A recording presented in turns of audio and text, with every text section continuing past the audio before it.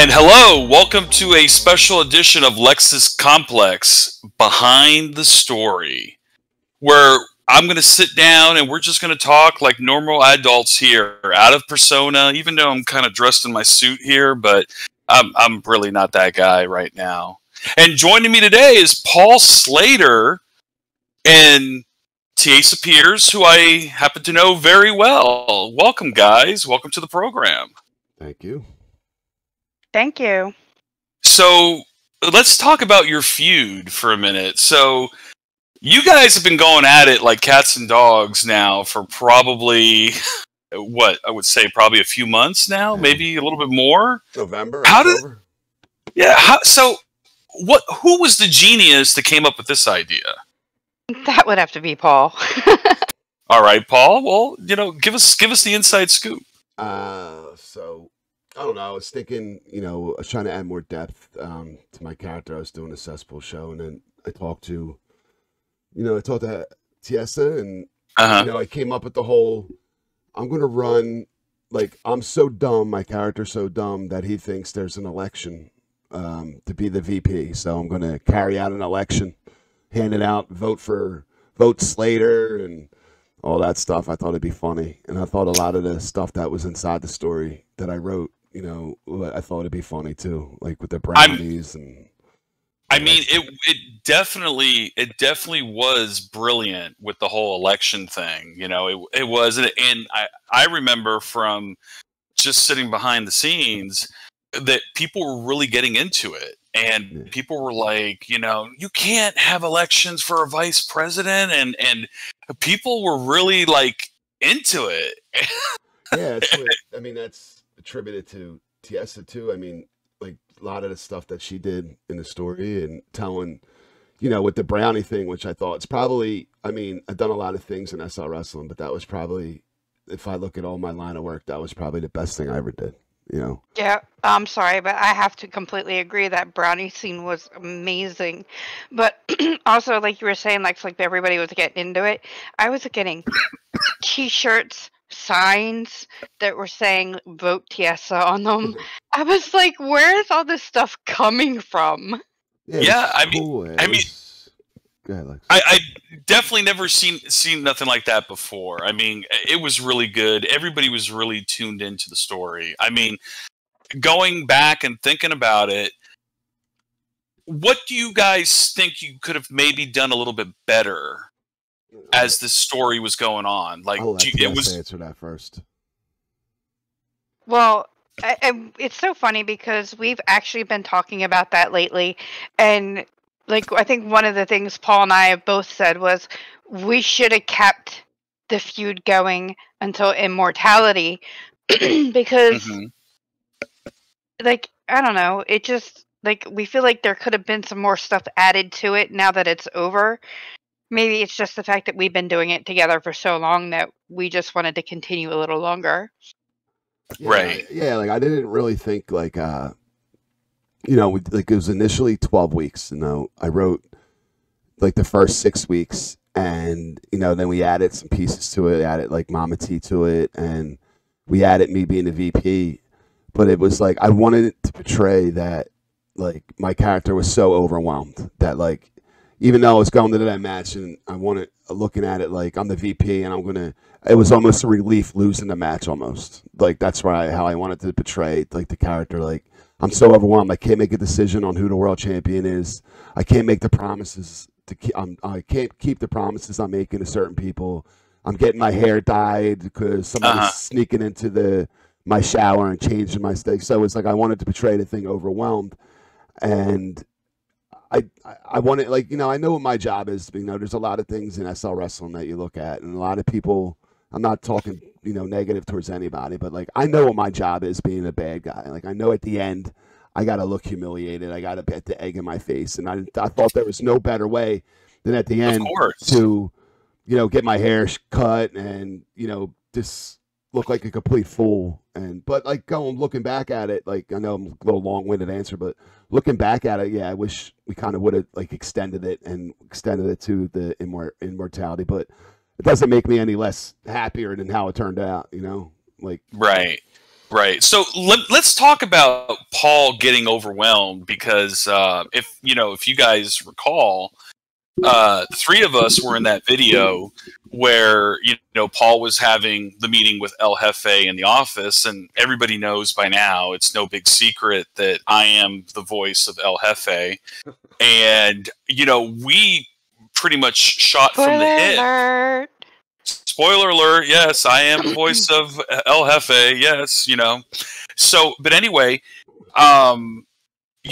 we didn't really have a planned script. So we were just kind of going back and forth with each other.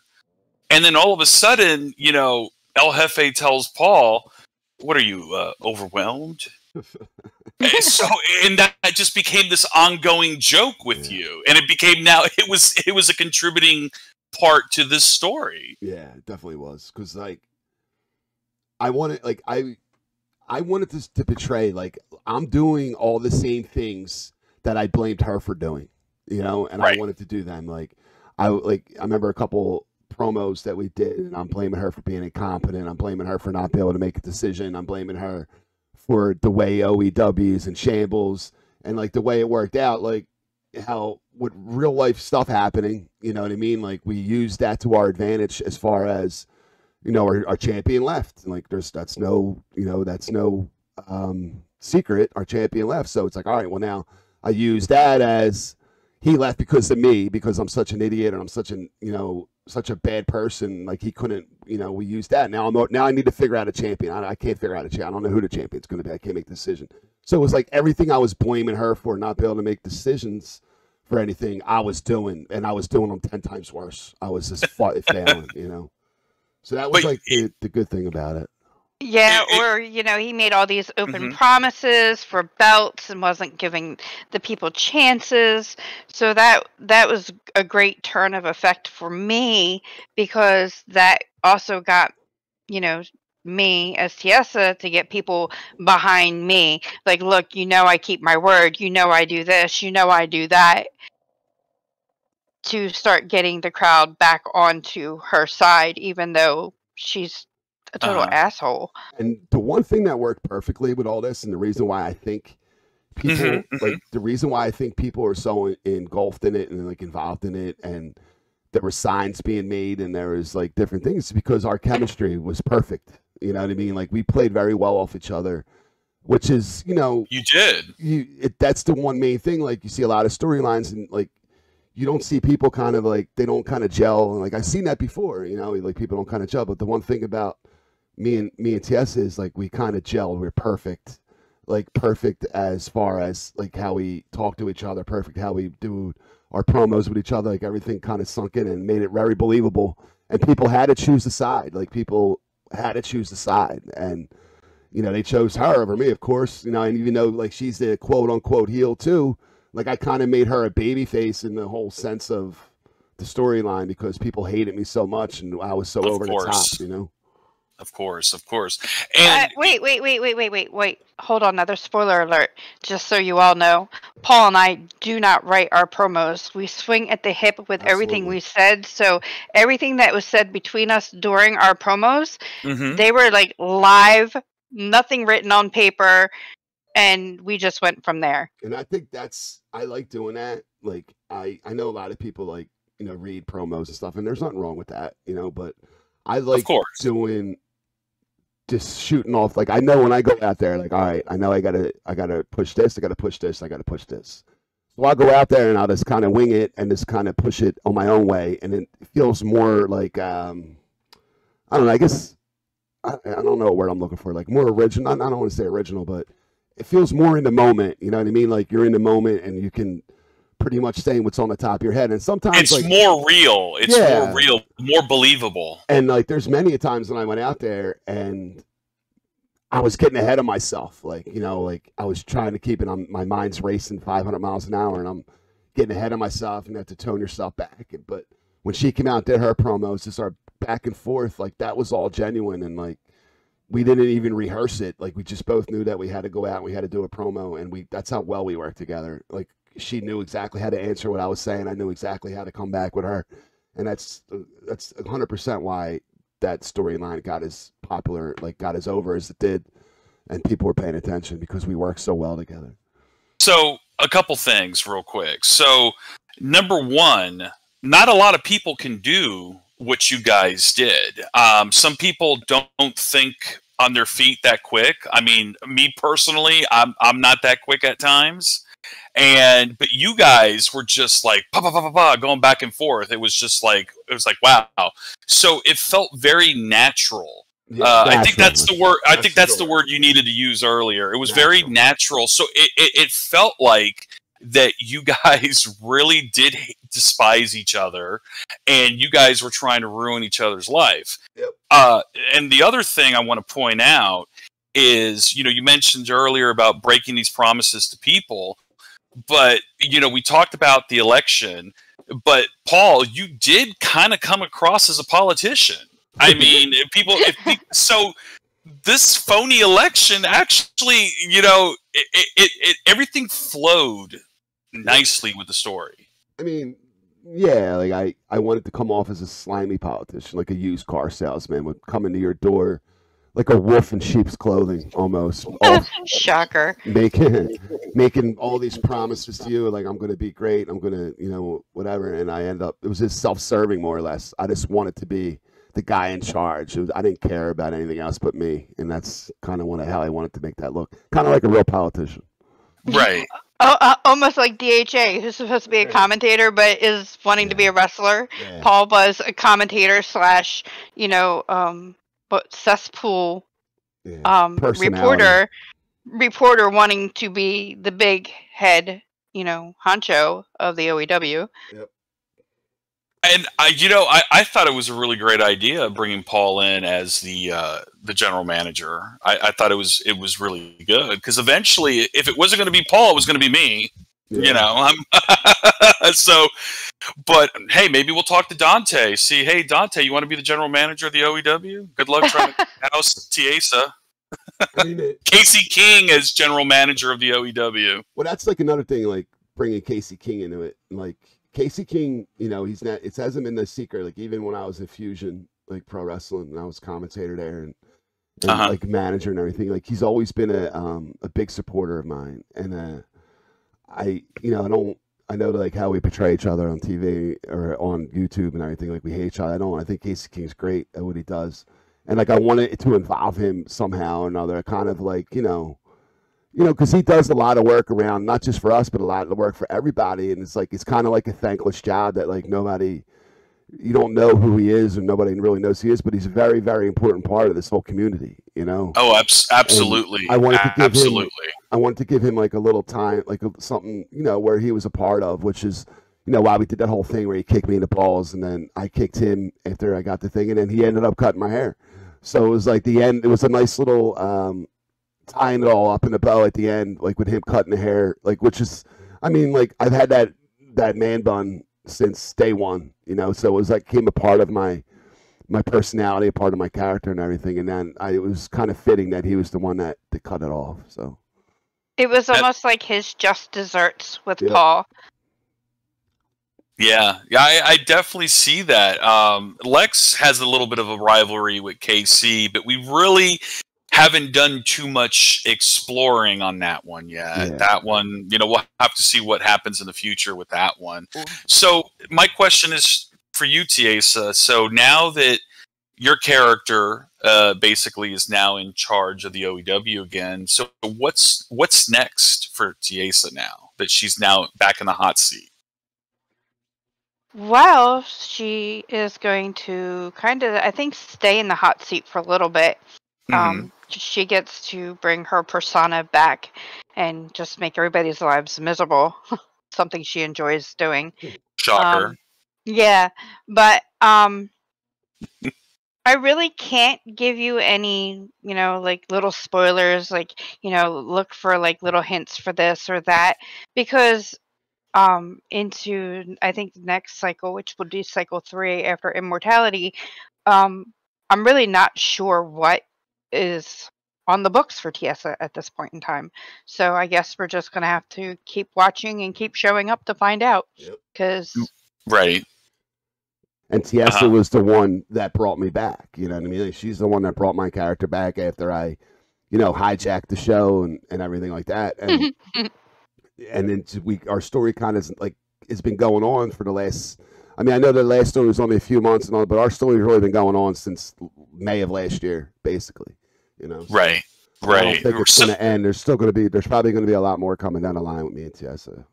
So let's talk about the hijacking. So there's an ongoing joke that somebody in the roster at the time, who actually is now back with us, decided to do an ejection from the sim. Yeah. That kind of went kind of perfect. Yeah, I mean, it worked out better. Tell us about that. All right, so I left SL Wrestling in, I guess, December of last year, and right. I didn't have any plan on coming back. I wasn't going to come back, and it's just like the drama, and it got to me, and it got too much, and I know the whole thing with the rage quitter. You can call it that. That's what I did. Basically, just rage quit, and I quit because I just couldn't take it. But then, like, over the course of a few months, talking with you on the phone, and I decided I wanted to come back, but I wanted to do something different, and only 3 people knew what I was going to do that day, and they're coming in, and I jumped the rail, and then I started, finding out who called me a piece of shit, and I blaming everything on you that other people were actually talking about, which was kind of weird, but funny. I mean, and and I got ejected by JW. JWB. But I thought it worked out. It looked more natural because it's exactly what you would do if somebody would do that in a show, like. Somebody would come out and just hijack our show is exactly what you would do, but I think it worked out perfect. And people bought it. Like, people really thought it was real. Like, because I remember getting tweets and people sending me direct messages and stuff, asking me if I was okay and what happened and why would you do that. Like, so it was like it worked out the way I thought it would. Yeah, as a matter of fact, one IM stands out to me, and it was Casey King. And I kind of had to play it off a little bit. And, it was hard to kind of play it off, but, be like, dude, I don't know what happened to Paul. I don't know. I mean, he's had problems in different feds, but I don't know why he would crash, the sim like that. I mean, this was unheard of. Very, so it was definitely a little facade that we had to pull there for a little bit, like, but that's like my whole character. Like, I mean, I heard about a lot of things people were saying after I left, and one of them was I'm not gonna admit who the person who sent this to me, but somebody sent me a thing from a group. I'm not going to mention any names, and it was one of the people in the groups called me a scumbag, and because I left, and I was like, all right, that's fair, and then like that's how I got the whole name. Like, I'm gonna come back, and it's going to be like. I'm going to use everything because, like, the one thing I do, like, I don't get, like, offended by anything that people say about me or nothing like that. I kind of try to figure out a way to use it. I did that since I was back at the other Fed, like, pink suits. I wear pink. People call me Pepto Paul.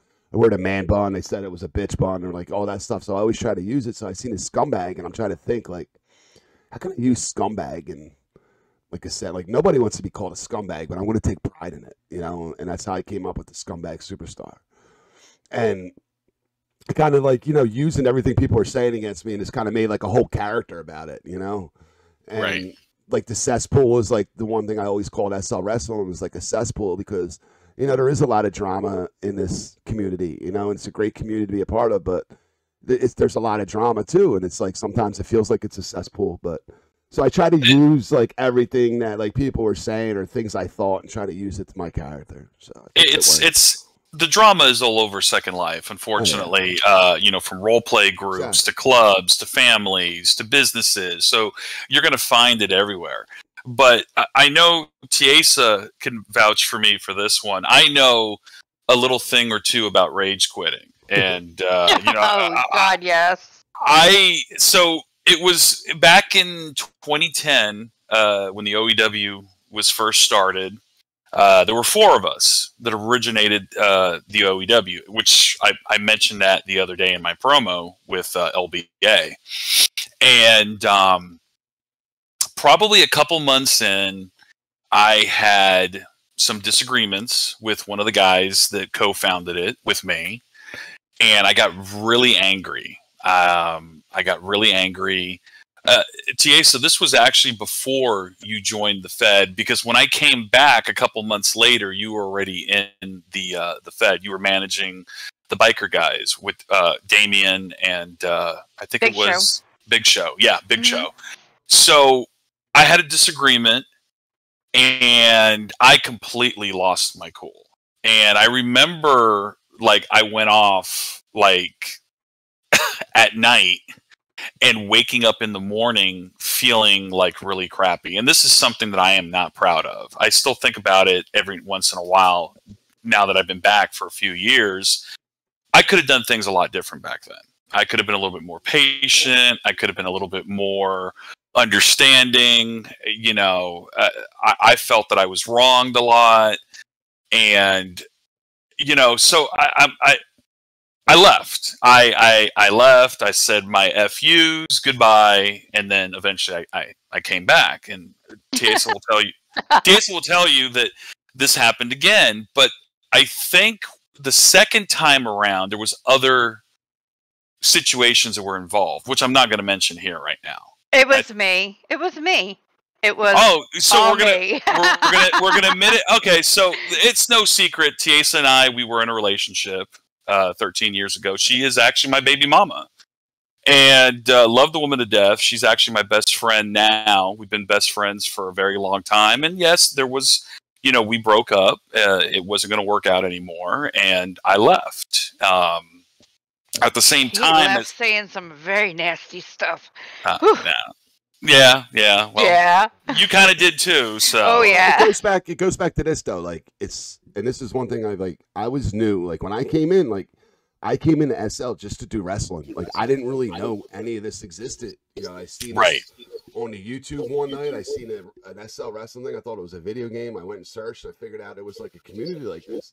So like I came in just to do that. So I didn't like understand like the drama and everything like that. Like I know this whole big world, that you've been exposed to. Yeah, exactly. And it was like I looked at it like it's like a video game. Like I play a video game. If that game becomes too much for me, I'm like, all right, I'm done playing. Same thing with this. It's like I come on here, you know, I'm talking basically from the Paul behind the screen now. But like I come on here to get away from my busy, crazy life, because we all have crazy, busy lives. You know, once the drama on here gets too bigger or more than the real life drama, it's like, to me, it wasn't worth staying anymore, because I'm getting more stressed out and more frustrated over something that I try to do for fun than I do in my real life. And that's one of the reasons why, you know, I kind of left, you know what I mean? I'm like, I'm just over it. Like, I left. And you got to also understand too, we put a lot of ourselves, our real life into this. This is like an investment that we're doing.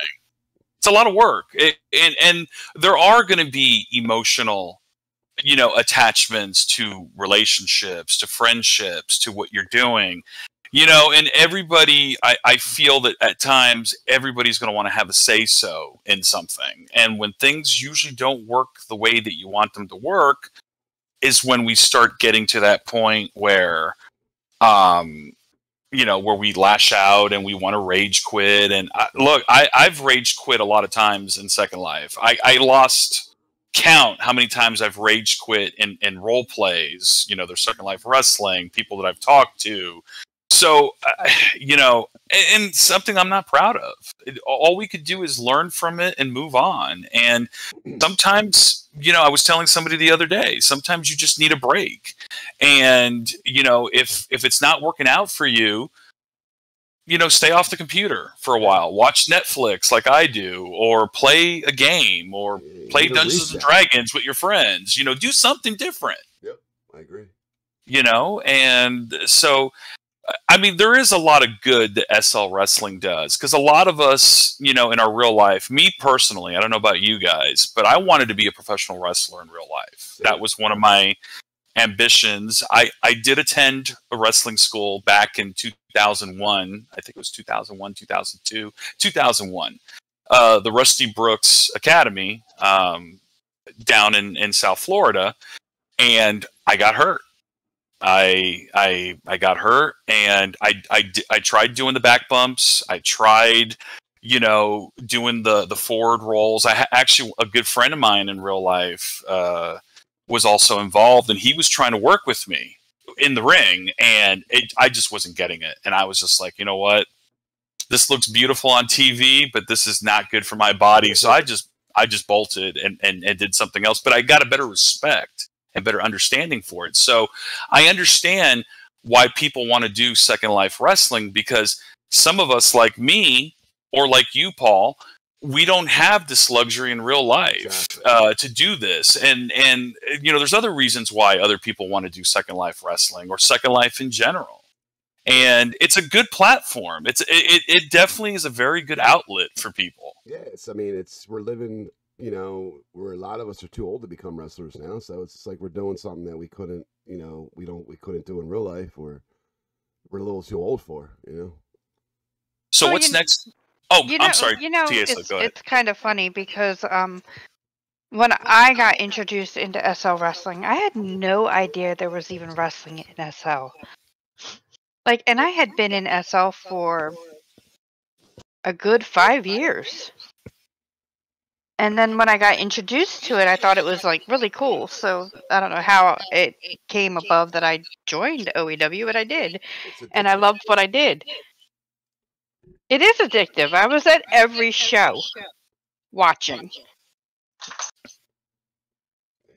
Right. It's definitely an addiction. Like, you have to really, really love wrestling and really enjoy wrestling and want to do this, because, like you said earlier, like, there's a lot of work that gets put in our show every week, from videos to production to, you know, booking writing matches out. You know, there's a practicing, lot of work that gets put into it. And yeah, and dealing with people is also a big thing in SL wrestling. You know, you got to deal with a bunch of people. I mean, so but you know, you also have to deal with a lot of personalities too.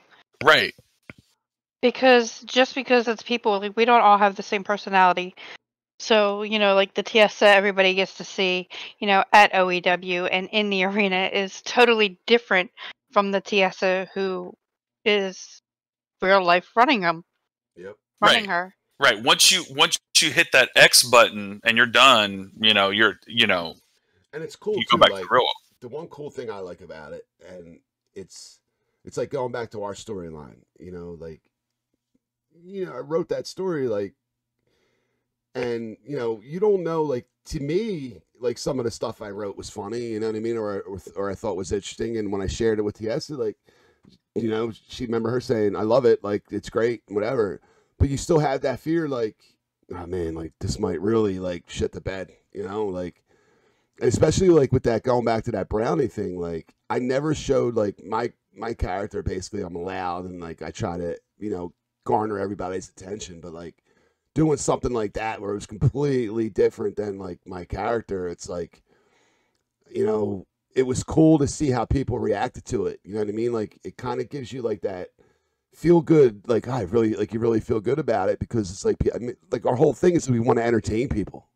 Like, that's the whole thing, is just about entertaining people and putting on really cool stories and to get people attached to the characters and stuff like that. So it's really good, like, when your story does succeed and your story, you know, gets a little bit of a following and stuff. It's really cool. Like, it's really cool feeling that you're thinking, like, man, I wrote this one night because I couldn't sleep. I figured I'd write the whole story. You know what I mean? Like, right. So it's cool, like, when the culmination of it, and, like, you get some texts and some direct messages saying, "Hey, I really enjoyed that. It was really fun," and all that stuff. So that's cool. This just comes to my mind just thinking about this. So I'm the guy that bailed you out. Yeah. My character, obviously, there's a connection between Lex and Paul that stems now, you know, for 3 years. And part of it is our real life. You know, we get along very well, and we have a lot of common interests and things like that. So, you know, I'm always the guy that comes out and, you know, helps you up and you know, like, you know, in you guys' match, I came out there. On. Yeah, I'm like, yeah, I'm a cheerleader almost, basically. But where did you get the idea that I was going to take you to Chuck E. Cheese? I don't know, like. That just kind of. I was like, because, like, I wanted, like, I don't know, like, when I fell down and like I passed out, like I just started making noises like I was sleeping and everything out, and like tell my mom I want to, I don't want to go to school yet. And it's just when we were walking, it's funny that you brought that up because it's like we were walking and I just said it like, do you want to go to Chuck? You take me to Chuck E. Cheese, and your response, you could hear you laughing a little bit, and you're like, yes, we'll go to Chuck E. Cheese. Like the best part about that whole thing. The best part about that whole thing was you were like the way you came into the ring to get me up. It was like you were so annoyed. It was like you lost respect for me just because I couldn't control myself, and you were so damn annoyed that you had to go in, and it's like going to a bar and getting your drunk friend off of the bar stool, and he's just belligerent and an idiot. But that was the best part about it. It was just like I just came up with it on a whim, like take me to. I thought it'd be funny. That's hilarious. Chuck E. Cheese. And my answers were just like, yes, we can go to Chuck E. Cheese. Yeah, you were so annoyed. And same thing with Tiesa. Like when I was trying, like I mean, it's going to sound unprofessional, but like, and this is another reason to that we don't use scripts. I was trying to make her laugh with some of the stuff I was saying. Right. Like, you know what I mean? Like, I wanted to make her laugh, and like, you could tell, like, from some of the pauses, and if you watch a YouTube video, a lot of them pauses are her shutting her mic off so she get her shit together. I almost busted out laughing like twice, and you could hear me when I was talking. I started laughing as I was talking, and I was like, "Oh no, this is not going to work! Hurry up, shut off your mic!" And the funny thing about it is going out today, like I didn't know what I was going to say or do. Like I didn't know. I'm just like I just got to go out there and just act like I don't do drugs in real life, or I don't smoke pot or nothing like that. So I had to go out there thinking of somebody for the very first time that ever smoked marijuana or weed or whatever, how they would act. Like, how would they act? And it was just like you're seeing everything new for the first time, and that's how I acted. Like, oh my God, look at the light. Oh, look at this, look at that. You know, it was fun. That was the best thing I ever did, and that's so. So, whose idea was it to throw in Steve Smith in that angle with the brownies? Was that you, Paul, or was that you, Tiesa? I forget. Yeah, I'm not really sure, but like that was the perfect angle because everybody just assumed Steve is the stoner. Well, they still assume because Paul said he came up positive in drug tests. Yeah. Allegedly. I think that's something we talked about and like adding that because I thought of the whole brownie thing like. That would be funny, like her poisoning my brownie, but she had Steve Smith put them there because he's a pothead, Yeah, it was fun. And Steve's all like, dude, those are my brownies. Yeah, that was good. I still enjoy watching it. Yeah, or what about the Steve's appearance in the cesspool? That was a classic. On a Halloween when I wasn't there and you dress up like me. That was funny too. Oh man, that was a lot of fun. We need to definitely revisit that one day where, we get Steve to dress up like you. Steve and Paul were supposed to dress up like each other. Yeah. Right. Opposites of each other. Right. And because Paul couldn't make it, I think we threw Tiesa in last minute to fill in the gap. And it was better. It was better. Well, what ended up happening was I ended up selling your feud. Yeah. And that's yeah, that was like the cool thing. Like, like Steve was like an added, like a secondary character in the feud. And then like kind of culmination of that was me firing him because of a drug test. When I became VP, it was like, I had agendas, like my first agenda was to bring Casey King down and give him a kick in the nuts like he did to me. And then my second agenda was to fire Steve Smith because he's the one that kind of poisoned the brownies that Tiesa, told him to do. So it was like I was trying to get my payback. That was all self-serving, I want to be the VP because I want to be in charge. My ego wanted to be in charge. And it worked out, it worked out having all the secondary things with Mama T. Even Mama T was a big part of it. The thing with Mama T that made it better with her is like, we just have a history going back, even in Fusion Pro Wrestling, where we just kind of got on each other's nerves, and she would heckle me from the crowd and I would say things back to her. And it was like the perfect surprise for that match that we had, the first match of her turning on me, because no one really would have seen her turning on me. You know what I mean? And that made it even better. And then the fact that she kind of still kept that personality that she has. Like, she didn't really trust me. You know what I mean? Because she knows the kind of person my character is, and so she didn't really trust me, which has made it all the more the sense that she turned on me at the end. You know. Mm-hmm. And that was your idea to get Mama T to turn on you, or? Well, it was kind of our idea. We talked about it a while ago. I think that was kind of our idea, both of our ideas. Yeah.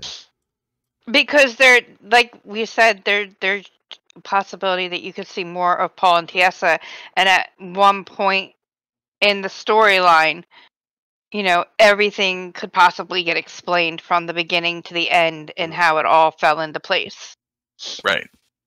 Yeah, I thought, yeah, and she was the perfect foil for, you know, for me, as far as, you know, like, she just never trusted me that whole storyline, and you knew she, like, her agenda too is she wants to be the OEW champion, women's champion, you know, and I didn't get that, you know, to her, and we'll find out if she'll ever get that promise, but I certainly didn't fulfill it. Right. You didn't really fulfill anybody's promises. No, except my own. Which, in all retrospective, it got your ass kicked for a second time. Yeah, and that's the fun part about it. You know, we went to go out and have, like, basically a hardcore match where I just bled and just looked like just got my ass kicked, which I deserved. But we still had fun during that match. Definitely like, it was even fun writing that match and putting it on for everybody to see. Yep. We had a good time with it. Yeah, it was fun. The whole feud was fun. And again, like you said at the beginning of the show, is like, I wish we should have just if we would have extended it, I think it would have made the match at that Immortality even more epic. But, you know, both had other plans. Yeah. Yep. Well, unfortunately, sometimes, you know, you got to change things up a little bit, and, you know. Yeah, because I kind of felt the same too. I felt like, you know, I think we were a little bit robbed of, you know, you guys, you know, that, and I agree with you, Paul, that match and with Tiesa, that match would have been perfect for Immortality. Yeah, I mean, but sometimes you got to move on, and we got to get, you know, the ball rolling and moving towards new directions and different things. So I get it. I still think Immortality is going to be great even without us in that match, you know. Absolutely, because there are, you know, I'm gonna say it like this: there's younger talent that are trying to shine brighter at the moment, and I say that they're younger not because of, like, the age of the person, you know, behind the avatar, but because I feel like, having been in SL Wrestling since 2010, even though I took a break, I'm still an older wrestler. Mm-hmm. So I feel like there's some shinier talent that need to shine through right now. Yeah, if you watch the show weekly, or if you follow the show, you can feel that there's a shift change. Like, we're gaining a lot of momentum going forward. So yeah. So, Paul, let me ask you a question. Now that your story is over, and you know, what's next for Paul Slater? Are we going to see the resurgence of the cesspool interview segment? We'll see. We'll see this Sunday. He quit. We'll see. I'm not giving up no secrets, Lex. You're not giving up anything. Not even a teaser or anything like that. Good. Whatever happens next will be good. I can tell you that much. Wow. So one last question, and then I'm gonna cut it here. I'm gonna start with Tiesa first. So Tiesa, who inspires you when you go out there and you get into your character? Who do you channel? Like, you know, because I know I've seen you on Twitter a lot, where you'll post like these little memes of Stephanie McMahon and things like that. Do you get a lot of influence from Stephanie and other personalities, or do you just go out there and do it yourself?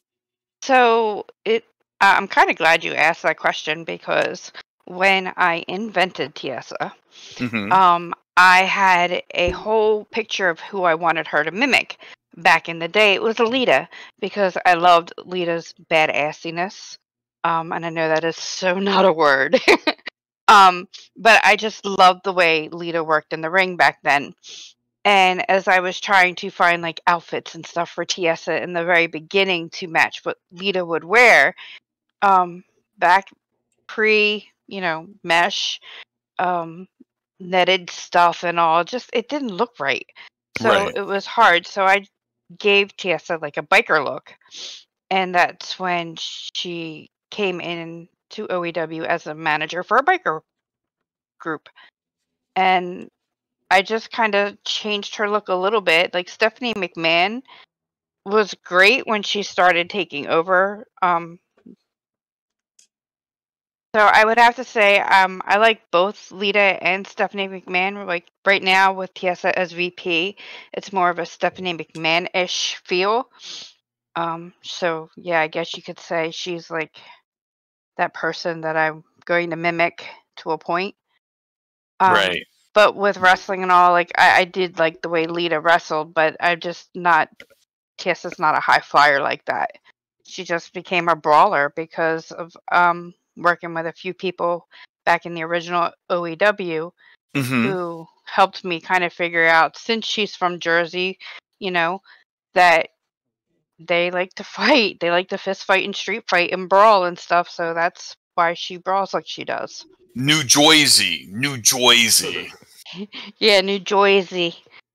That's awesome. And it is natural to draw inspiration from other characters or personalities when you're trying to depict a character of your own. Like a personal example, I'm a role player, and sometimes there have been certain role plays that I do in Second Life where if it's a created character and not necessarily a canon, I have to pull from different characters. So I like character A, I like this personality, what he does here, and I like what character number B, letter B does over here, and then kind of work it into my own. So I definitely understand, what you're saying about Lita and Stephanie, because you look up to these people and you draw that inspiration because you want to kind of be like them, but then again, you don't. You want to be your own person. So I definitely could relate to that. What about you, Paul? Who inspires you for the Paul Slater persona? I mean, like, I'm kind of old school. Like, I like All when I right. was doing commentary, it was like Bobby Heenan, but like I kind of took more inspiration off of Corey Graves, and like I know a lot of people don't like Corey Graves, but I think he's like a perfect commentator as a heel for some reason. So I kind of presented myself kind of like with that, where I try not to go over the top. I try to tell the matches like they were, even if they were a face and a heel. Like I would try to keep, like if I was calling matches, I would try to keep it as down the middle as I could. But like as far as like my character, like is my personality character that I do now, like it's the complete opposite of the type of person I am.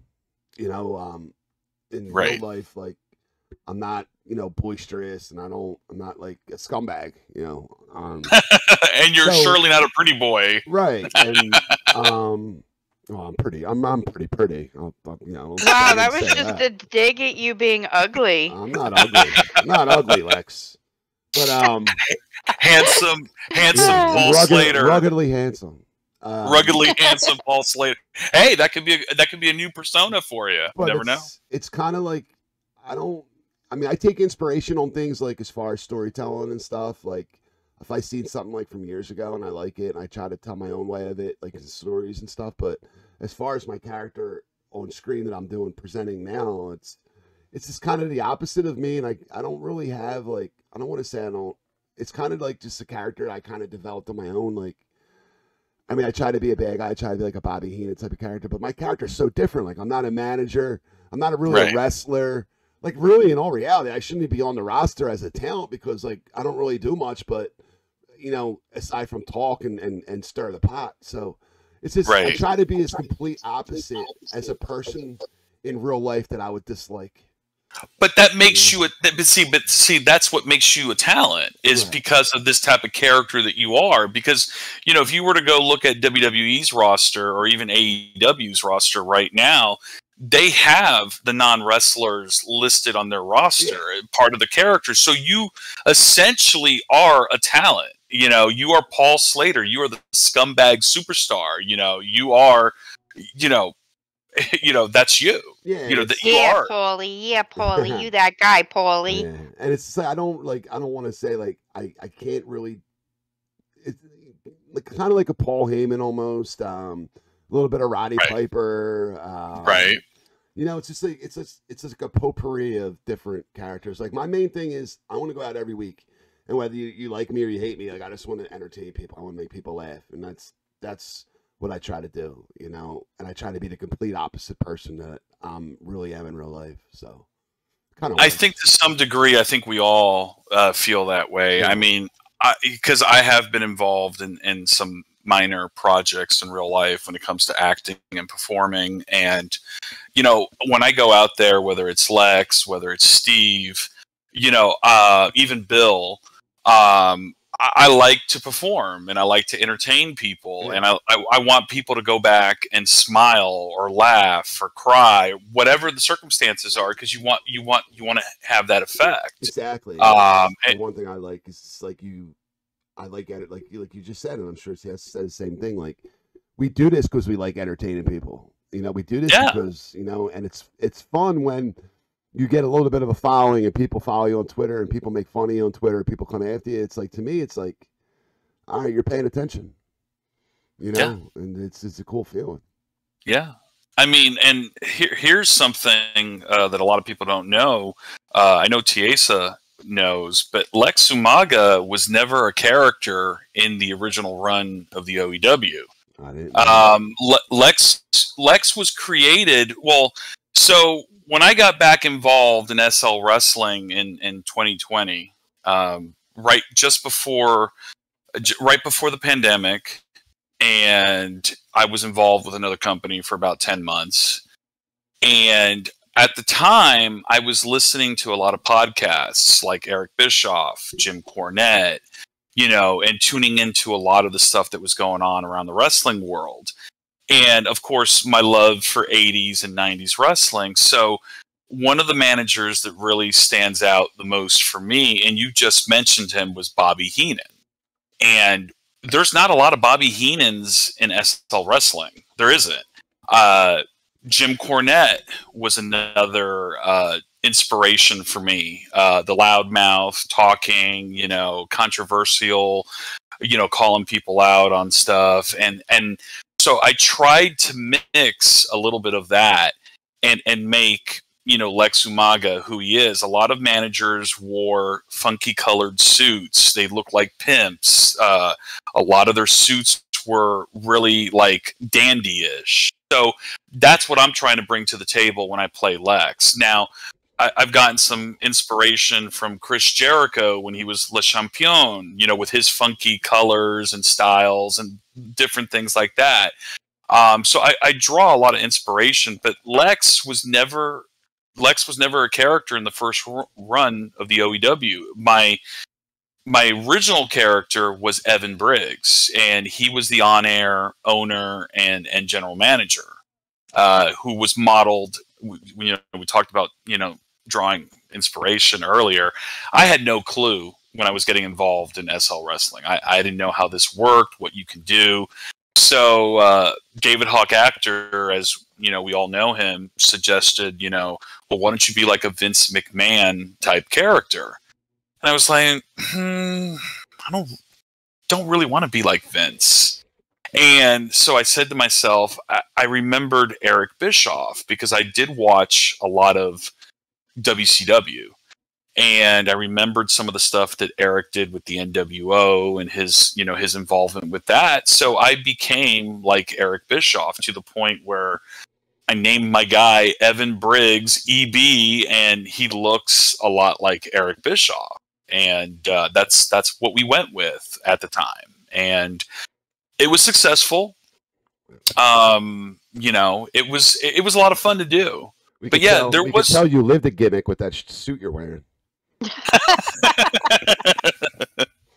Well, I'm still the host of the complex, so I got to kind of keep the character. So what would you prefer, blue jeans and a shirt? Yeah, maybe. I mean, we all dressed down. You could have too. Yeah. It's a casual, out of character interview. Yeah, that's true. Or maybe I'll just take off the sunglasses. How about that? You're all right. All right, guys. Come on, you want to leave those pretty pink sunglasses on. Yep. Oh, yeah. Well, you know. So. All right, guys. Well, this was a lot of fun. We definitely need to do this again. You know, maybe pick a topic to discuss. This was really great. Yeah, this was like our pilot episode today. This was a lot of fun. Yep. Absolutely. All right. Well, thanks again, guys, for joining us. And this is Lex Umaga signing out.